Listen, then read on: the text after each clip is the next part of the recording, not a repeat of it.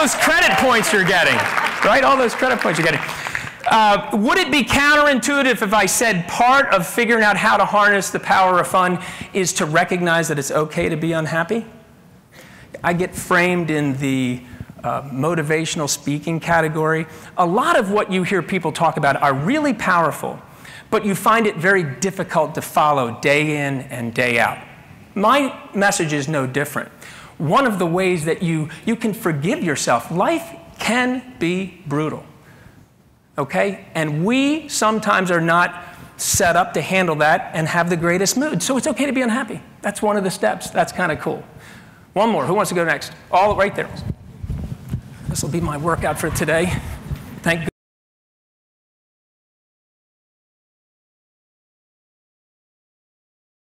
Make the choice to be happy, right? That's it. I know that in presentation, a lot of times you won't remember what I said. Guy wore a Phillies jacket and represented the Phanatic was there, and oh, great, whatever. But it's about, I'm going to be happy, not sad.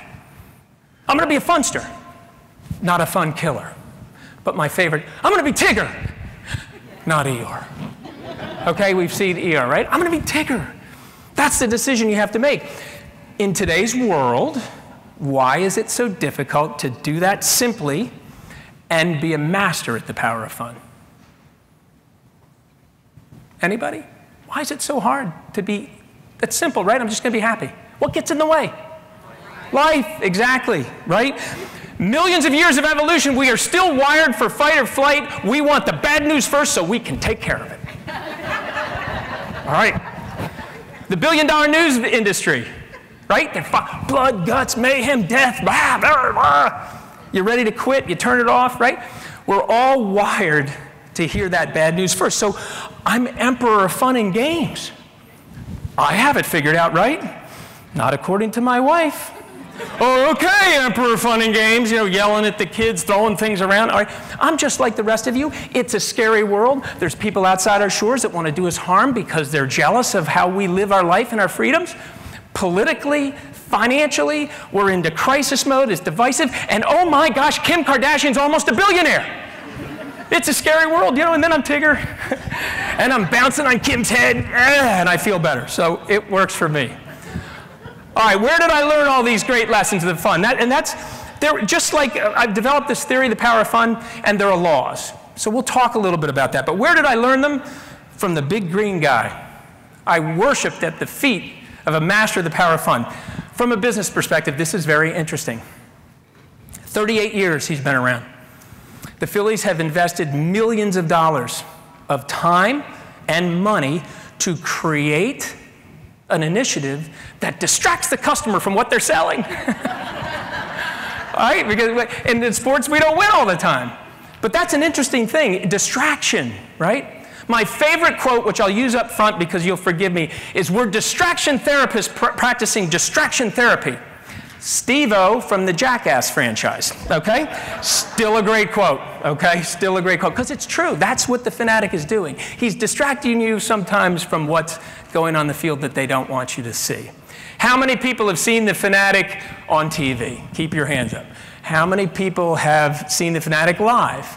How many people have been hugged by the Phanatic? How many people have been licked by the Phanatic? There's a couple. All right, we're going to send one over just like the hot dog. That gentleman right there.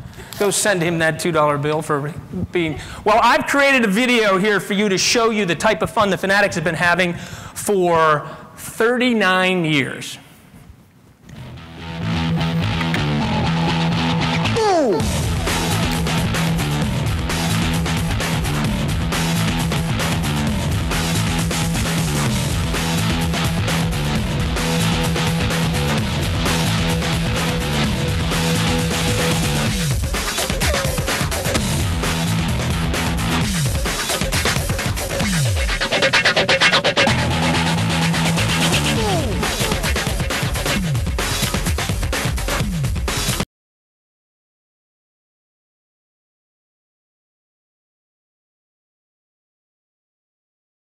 Saratoga Springs, up there in New York land. I drive up, I don't know what I'm doing. I get there, the organizers say, David, we have new hires. We're going to put them into these seminars over 3 days, and we're going to throw a lot of challenges at them, and they need to come up with innovative and positive solutions for these challenges. And if they don't do well, they may not be with us at the end of this seminar. So there's tension, there's stress. We want you to break that in between the meetings and dance and hug and kiss and goose and high five and like, okay, I'm a professional. And over the next 3 days, I only work for about 45 minutes a day. And I'm having the time of my life. I'm knocking plates over. People are laughing. They're dancing with me. They're playing music. We get done with the closing session. They're patting me on the back, saying, David, this is the best session we've ever had, in part because of the Phanatic. Thank you. All of these people are staying with us. I entertain rocket scientists dressed like a Muppet. I'm like, oh, it's great. I'm driving home. Yeah. I'm not thinking. Favorite story, and it's Steve's favorite story. Raise your hand, Steve. Steve's one of my best friends. He's one of the reasons why I'm here. Thank you very much. So he said, you're going to tell the story about the Catholic church service? Sure. It's the best story. I'm doing a father, son, daughter breakfast at St. Charles de Borromeo in Cinnaminson, New Jersey, right over the bridge. And that makes sense because I'm doing that spontaneous, interactive fun. And I get done, and I think I'm finished, and one of the deacons from the church comes in and says, could you wait a minute? Because Father Dever, our youth minister, has a special request. So I'm expecting gray-haired, collar, venerable priest to walk in. Father Jim Dever comes running in, bouncing in the room. He's only 6 years older than me. He says, hey, David, how you doing? Father Dever, nice to meet you. I'm the youth minister. I get to do the homily today in the main chapel, and I want you to do me a favor. I want you to sneak in behind me and the altar boys during the procession and do something unexpected. I said, Father Dever, I'm not Catholic. I don't know the denomination of the Phanatic, and this is church. I don't think we should be doing this. He goes, no, no, David, no, no, no. My homily is about the unexpected curveballs that life throws our way, and you'll set the tone. Okay, it's okay with Father Dever. I'm assuming it's all right with the Lord. All right, let's go. So 20 minutes later, I'm walking down an aisle like this, 350 parishioners, right? And I'm walking down, thinking, hey, I've worked at a funeral, and Father Dever and the altar boys and the flowing robes and the smoke and the water, I'm going down. My wife's a Catholic, so I know all this. So I'm walking down. The audible sucking in of air. Oh no, what's he doing? He came to the breakfast. He's not supposed to be here. Oh. So I'm like, uh-oh. But I'm committed. I'm halfway down. It's getting louder, this horrible sound, louder, louder. Father Dever gets to the end, puts his arms out in a welcoming pose. I grab him from behind the neck. I lay a big kiss on him, and I turn, and I'm running. And I'm running because I think the torches and the picks and the axes, kill the monster! And I'm running, and I've seen the look of abject horror change to some smiles. Then as I'm halfway down, some laughter, a smattering of applause. As I'm turning to run out, they're standing and cheering, yay, Phanatic, go Philly. And I look over my shoulder, there's Father Dever, smiling, laughing, applauding, and cheering, and they're doing just what I did 20 minutes earlier. It's all right with Father Dever, it's all right with the Lord. All right, Phanatic, you rock. I entertained at a Catholic church service dressed like a Muppet. Okay, so imagine having a tool that's one of your go-to tools. You got to do all the other things. I mean, all the other things within your profession of building great employees and developing culture, I know there's a myriad of stuff that I can't even imagine how you have to control that. But one of the go-to tools is to invest in some fun. And imagine if it works everywhere, every time, even at the toughest times of your life. It works. Amazing. Pretty dramatic, right? So now I'm going to bring the house down. This is a great place for these. N is for no, the battle cry of the fun killer. Any fun killers in this room? Come on, put your hands up. We've all done it, right? Are you a parent? You're a fun killer. Trust me. Okay? I know, I got 2 daughters. All right? But who are my fun killers? Let's go through the point. I'm taking you through my journey. Tommy Lasorda, okay? Opposing managers, opposing players. Nobody was much tougher than the groundskeeper. If I could just get rid of these idiots and spikes, my field would be beautiful. Like, not very much perspective at times, right? But no one was worse than the ever dreaded band director. Oh my gosh. Anybody live near a high school? They're marching at 10:30, 11 o'clock at night, and the band director's going, no, no, no, that's not right. You're going to do it again. You're not going to go home until we're done. I mean, this is military stuff. And but I really got along with bands, and we had a lot of bands at the stadium before games, and the band directors even trusted me over some time. So it was really a valued piece of our entertainment. Well, the word got out, and then lo and behold, in the mid-'80s, the Dodgers called and said, send the Phanatic out on the next West Coast swing. We want him to entertain our fans pregame like he does in Philadelphia. Again, I'll mention I'm a professional idiot. All I did was go, oh my gosh, I get to go to new baseball fans. I can use my old material. I don't have to create anything new. I go to the standard stuff. This will be wonderful. I fly in the team plane. Mike Schmidt, Greg Lazinski, Larry Boa, okay. And they're all excited I'm there. Hey, Phanatic, we're taking you to LA. We're going to have a great time. I go there, I stay in a team hotel. I dress in the locker room in Chavez Ravine, the hallowed grounds of Dodger Blue. The players are so excited, they throw me out on the dugout. Boo! Oh. Yeah, I get it. I'm the Phanatic. I'm the Phillies mascot. Of course, they don't like me here. But I'm thinking, oh, I'll try this. I'll try. Boo, boo, boo. If anybody tells you that major league athletes are not affected by boos, it's the worst feeling in the world. I mean, it's like this horrible shroud that just drapes over you. And I'm going to the top step of the dugout to reboot because I can't take it. And then I see a band fall out to center field. I go, oh, run out, grab the drum majorette, give her a kiss, smattering of applause. I'm like, oh, I got him. And then suddenly I feel a vice grip on my arm. The band director has run from right field onto the field. He's grabbed my arm and he's screaming, get off the field, you're ruining the show. Being a good Phanatic, I ripped my arm from his grip and I ran away from him and I started weaving in and out of the line of the band members. And he's chasing me. Ah, get off the field. The kids aren't missing a note or a beat, but when their instruments come down, they're going, ah, look at our band director chasing the big fat great thing. This is great. And they're doing their thing and we're chasing around. And now the place is going nuts. So from a comedic standpoint, I went from the depths to ultimate exceeding expectations and success. I'm leaving. So I go run to right field where the band director came from, and I'm stopped by this horrible appearance of 2 LA police officers running right on the field. And they're the motorcycle cops, Chips with the leather gompers. And they got that nasty chin strap on, and the bullets and the guns are flying, and they're coming at me. I'm like, uh-oh, I'm going to be thrown in an LA jail dressed like that. I'm not getting out. Now I've been distracted. The band director has caught me, and he's so excited. He's got my arm. He goes, yes, come on, get him off the field. He's ruined the show, and the police ran right past the Phanatic, grabbed the band director, and dragged him right off the field. Oh my gosh, the band has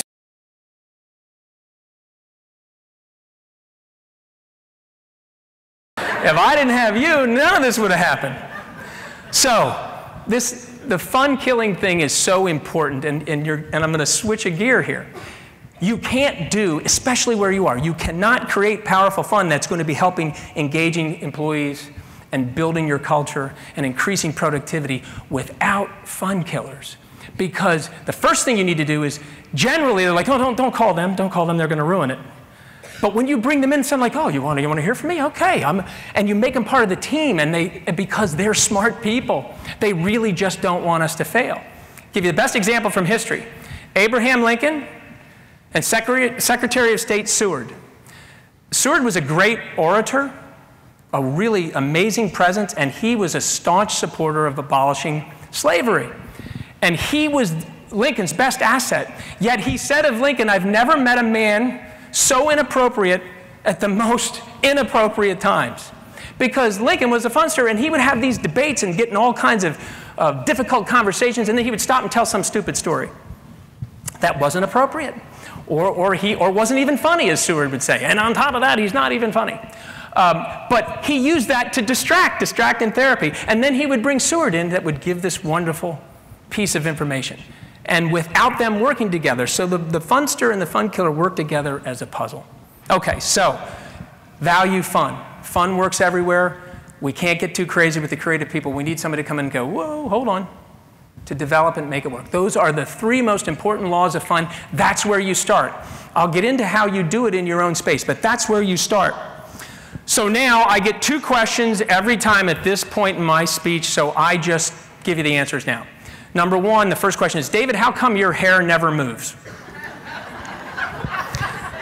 It's not important. The other one is the good one. Hey, you're in the business of fun, you're not very non-biased, and yeah, I get it, I think you're right. I believe you're right, but we're on the firing line here. We're going to get in trouble. Give me some proof. Give me some proof. So the next few slides are the proof. Okay, here's the first one. About 500 miles west of Ecuador sits the Galapagos Islands. Did you know that the Phanatic was born in the Galapagos? Do you know how I know? I made it up. On a side note, if you're developing a character, make sure his homeland is an exotic location, because your company may send you there, as the Phillies did. We brought the Phanatic to the Galapagos in search of his roots. It is an unbelievable place. You can't go anywhere without a naturalist. They tell you where you can step, where you can't step. You can be around the animals which are not afraid of you, but you can't touch them. They had to find us a little space in the weeds for me to get Tom Burgoyne, who's the Phanatic today, and my best friend. We got him dressed in the weeds where Celso Maltavo, our naturalist, was with us. You want to Google Celso, great videos about, no one's more passionate about the Galapagos Islands than Celso. We come out and the Phanatic immediately goes places with this sea lion pup. Only 100 yards away is the sea lion pup's mother, because Celso had told us. And I stood there and I'm like, wait, Celso, how come that sea lion's mother doesn't come running over here and attack the Phanatic? I mean, she doesn't know it's not a predator. I mean, it could be the Phanatic could be eating that. And he said, oh, no, David, these sea lions, although they look like sea lions you've seen, they're endemic. They're an endemic species. There's no other sea lions like this than in the Galapagos. And over millions of years, they've selected out a gene for fear because they don't have any natural predators that can get them in this sheltered environment. I said, wow, that's amazing. He said, you know what else, David? The only way that they live is that the adult sea lions teach the young sea lions how to play so that then they can fish, and that's how they survive, because adults will not feed infirmed adults, and most of them die of starvation. So that's how they thin the herd. And then I said, oh my gosh, Celso, and I quickly told him the power of fun. He started to shake. He goes, well then, David, from nature, you have the greatest proof that a species not only survives, but thrives because of the power of fun. I said, relax, Celso, okay, good, I got it. But it's wonderful, isn't it? I mean, they have a gene for fear taken out because over millions of years it was very stressful on the species. They didn't need it. So now they thrive, and they teach their pups how to play in order to live. Okay. Next one's a little bit more tougher, and I'm going to give you the time that I woke up and realized how powerful the Phanatic's version of distracting fun was. Watch this video and just imagine how naturally kids do this, and how Jaden, who had the worst of life thrown his way, what was his go-to reaction to solve it? We end tonight with a little boy with enormous power, the power to lift spirits. Here's Steve Hartman on the road. It is every kid's worst nightmare, and 6-year-old Jaden Hayes has lived it. Twice. First, he lost his dad when he was 4. Then last month, his mom died unexpectedly in her sleep. I tried and I tried to get her.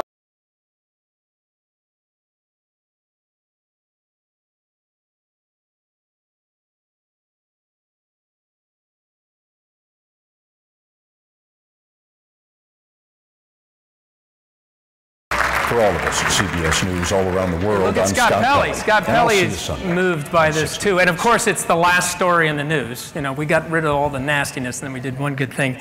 Sick and tired of having everybody being sad. Sick and tired about having, you think that's what he's talking about himself. And then by no means is it a fix. There are other things in life we need to do to conquer our issues. But this was his go-to thing.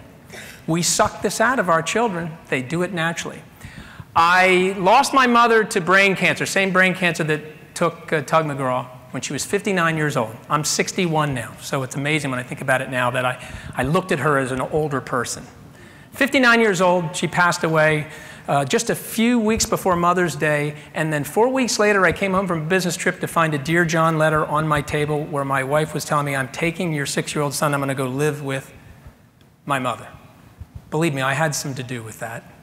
But I remember a day later, 24 hours later, being in a fetal position in my home in Wilmington, Delaware, knowing without a doubt I was not going to make it, that I wouldn't be able to trust anybody, and I knew it was devastating for me. And then I realized I have to go do a 2-hour appearance as the Phanatic the next day.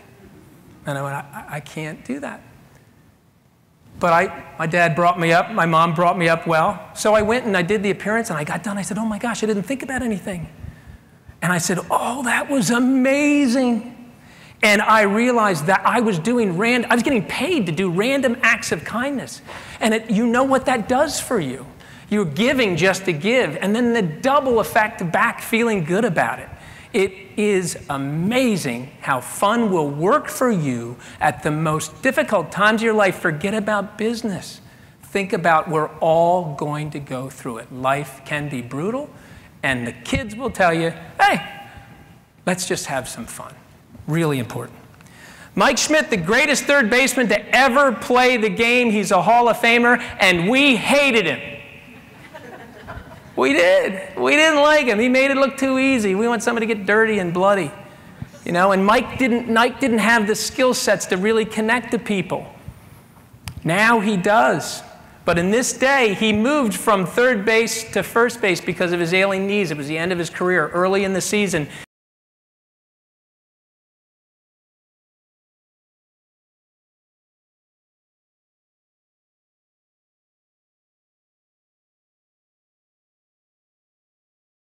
And gentlemen, your first baseman, Mike Schmidt. He got a standing ovation because he came out in a wig and sunglasses. Larry Anderson talked him into it. That's the power of fun. I believe that was the start of him redeveloping his relationship with the Phillies fans. He's now a beloved player, a broadcaster for us, and you should see Mike in public now. And I think it's all because he just recognized, hey, I got to just relax a little bit. Last video, can the power of fun make us make healthier choices?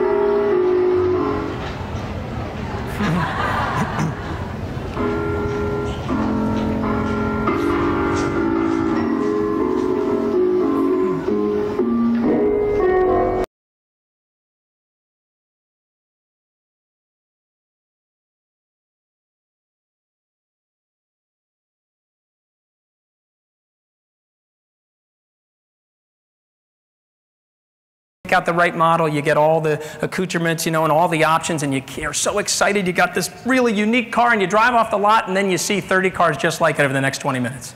Because that's what you spent time doing. So watch this. Go to Emperor Fun, at Emperor Fun, and share some of your validations for me. And then I'll share them in a slide next time. Okay, now how can you practically use it in your silos? You first have to find your fun factor. We describe our fun factor visually with $2 bills. They're funny money. It makes us smile, makes us laugh. You need to go to your employees and ask them, what do you do for fun? It's usually a shared experience. You pull that information together and you start to get the fun factor of your organization. I love to skydive. I'm scared to death of heights. Actually, you could develop a delivery around skydiving theme where both of them would have a good time. But you need to go out and ask. Undercover Boss, the first one with waste management. You know, that was the very first one right after Super Bowl. I guess it was 7, 8, 9 years ago. And they were all excited when they found out that their boss had come to work on the front line to understand how his decisions affected them. But there was a scroll across the bottom of the page that said productivity at waste management went up 28% because they believed that their leaders cared about them. If you go talk to your employees and say, tell me, what do we need to do? Do we need to do pictures up? Can we, your workspace, what do we need to do? Find the fun factor. Then follow the laws of fun. We've gone over all of them, but I'll breeze through them again. Leadership has to be invested. You have to believe it. You have to know it, that it's valuable. Okay? 9 to 5 fun suggests that fun as a surprise is more powerful. Surprise birthdays that are really a surprise are always the best event. You talk to people who's had them. So surprise your employees. Hey, we should be working. We're going to stop and take a break. Doesn't have to cost a lot of money. Doesn't have to be a lot of opportunity costs. They can be short term. Consistent culture of fun. Weave it through. Not just the end of the year celebration. Deep breaths. Think of the good in, the bad out, and then for 90 seconds, think about the thing that brings you the most joy in great detail. The smell of your grandkids' hair after a bath, chocolate ice cream, whatever it is that you really love, think about it in great detail. Stop 90 seconds.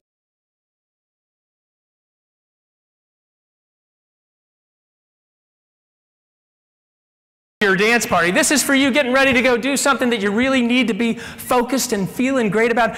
I don't care whether it's opera or rap or country. Put your 3 or 4 best songs on, plug them in, and just sit there. And boy, does it motivate you to go out and get at whatever it is that's in front of you. Say you're sorry with no but. How many people know somebody they need to say sorry to? This is where my wife comes in. Okay, Emperor. All right, it really feels good. It's almost like a random act of kindness. It'll make you feel smarter too. Be grateful. Neil Pasricha's book, The Happiness Equation, go read it. He says you've won the lottery. Think of all the millions and millions of people that have passed before you and don't have the opportunity to take a breath. Don't have an opportunity to tell somebody that they love them. Don't have an opportunity to go out and play or go to work and enjoy themselves. Be grateful. And finally, smile. How many people have crow's feet in the room? Don't go get Botox, because this means you've been using the Duchenne smile for most of your life. It uses all the muscles of your face. You can't fake it, and it's the most authentic smile you can do. So celebrate your crow's feet. Those are the Phanatic's top 10s, okay? Let me finish and give credit to, you just have to be Tigger or Randy Pausch, the last lecture. How many people have watched that? Grab a box of tissues and go watch it. It's amazing. And he says he was a beloved professor at Carnegie Mellon University. He taught gaming program. Students lined up to get into his class. And unfortunately, he contracted pancreatic cancer, and it took his life. And the sad part of it was he left a beautiful wife and some wonderful children. But he gave his tenured lecture, and he said, you know, you just have to decide whether you're going to be Tigger or Eeyore. He said, I think it's clear where I stand on that debate. Fun for me is like water to a fish. I can't survive without it. And I'm speaking to you today to leave a legacy to my kids so they understand that. Abraham Lincoln said, and think about his life, he wasn't elected 8 times. He fought mental illness. His wife fought mental illness. He witnessed the death of a son, and he was assassinated before he even got to see what we celebrated him for. And my favorite quote of his, we're only as happy as we make up our minds to be. That's the choice. So here's what I'd love you to do, you human resource professionals that make businesses great. I want you to choose fun as one of the arrows in your quiver. I want you to be synthesized in the fun, and I want you to go out and master the power of fun starting tonight. Thank you very much, very, very much. Happy to answer any questions for the next few minutes. If you want to come meet me and try on a World Series ring, you can do that in a meet and greet afterwards where you'll get to see Phoebe. Any questions at all? Doesn't matter. It could be about the Phanatic or about business, please. Where do you get that coat at? Where do I get that coat at? I paid for this coat. Mitchell & Ness. Over at the store in the stadium, because, you know, when I was there, I got stuff for free and I didn't value it. Now I'm a fan. Now I got to shell out the money for it. How did you stay cool in the suit? I didn't. I didn't. It was the greatest workout in the world. People have been kind enough to say, hey, you're 61, you look pretty good. And I said, well, for 17 years, I was pickled. None of the elements